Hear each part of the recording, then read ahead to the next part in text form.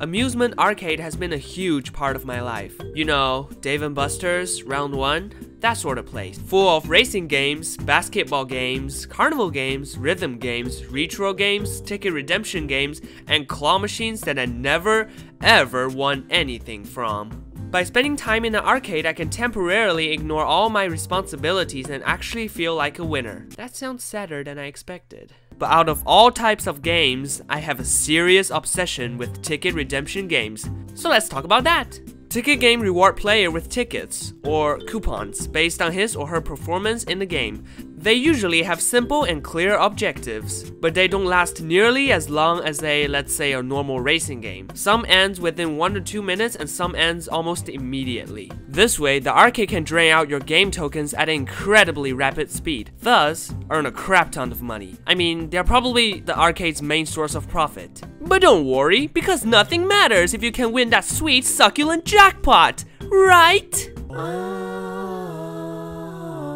Well, no, not really. Well, I mean, if you're just trying to have some fun, then sure, but if you're serious about collecting tickets, then you really should think twice before spending your tokens on any ticket games. Well, I'm not going to brag over here, but I do identify myself as an above average arcade player. Here's a montage to prove my point.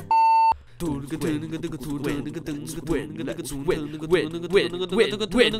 ready to win! Jackpot!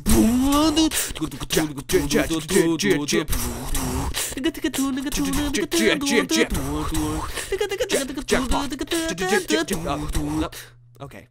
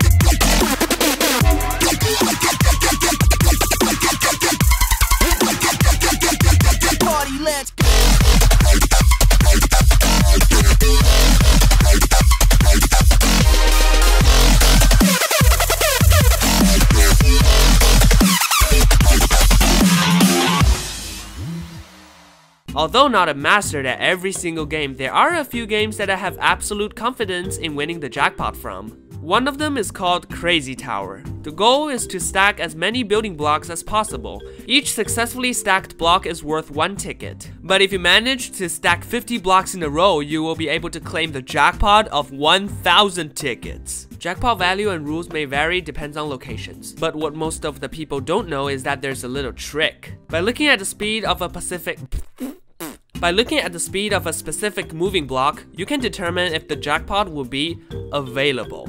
Basically, what this means is that most of the arcade games operate a system that prevent giving out too many tickets. Once somebody wins the jackpot, the game will raise its difficulty to impossible to win. And it will only restore the difficulty after a set amount of time, or if there were enough people who lost the game.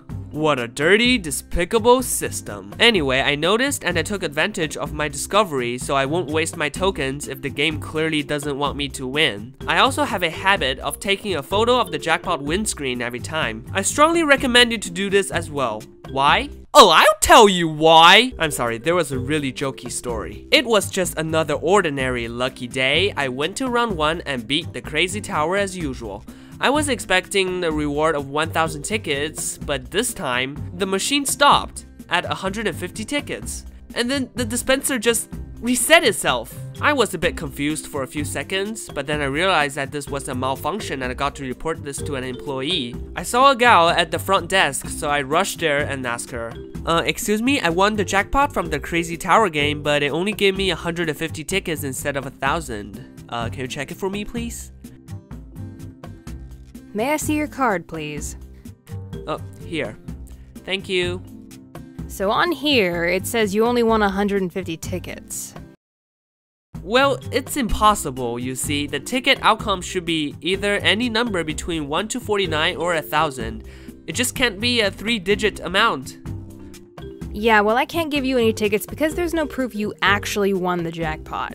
Just as she was explaining the lack of evidence, I remembered something. Wait, I do have the evidence. Because there's no proof. Oh, here, I took a picture. Wait, hold on. Here. Huh. Give me a moment.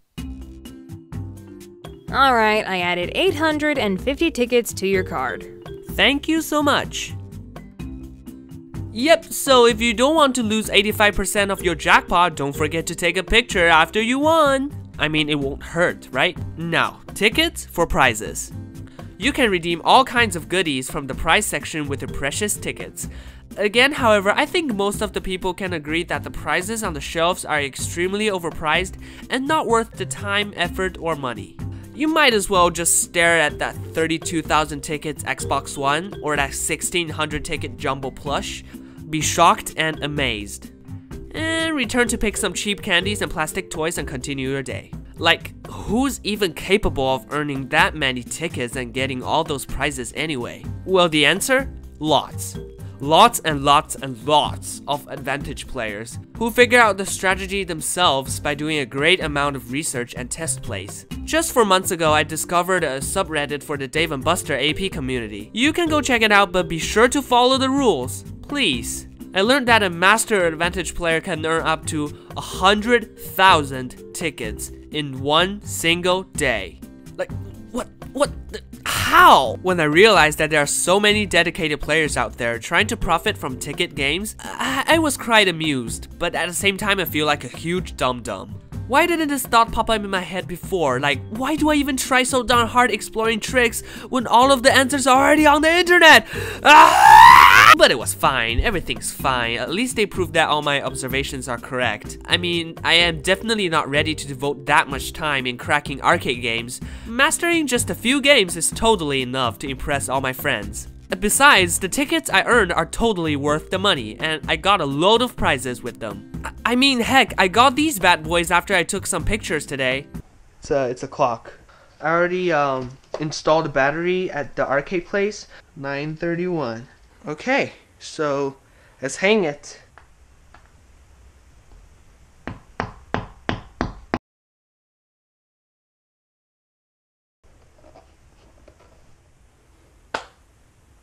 I don't even have to buy gifts anymore. If it's one of my friend's birthday, I'll just go grab something like an animal head backpack, redeem it, and launch it into my friend's face. Friendship level up. In conclusion, just be aware that the arcade games aim for your money. But there are a bunch of tactics out there that you can study. Mindlessly playing on one game continuously without realizing that you have zero chance of winning is just depressing, so be smart. Be thoughtful, and most of all, don't forget to just have fun. I mean, even if you don't win, you pay for the joyful time and the great atmosphere, not those filthy tickets.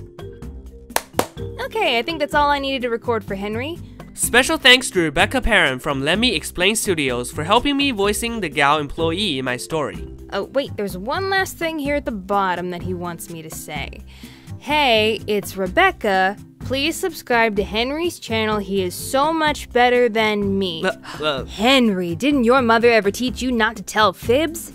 Nah, but in all seriousness, I met Henry at VidCon this year and he was just so kind and so sweet, so please do subscribe to Henry's channel. He works so hard on it, and show more love and support for this animated storytelling community. And be sure to leave a comment too. Audience's reflection are crucially important for me to improve my content. Thank you so much for tuning in, but now Henry's gotta tune out. Bye!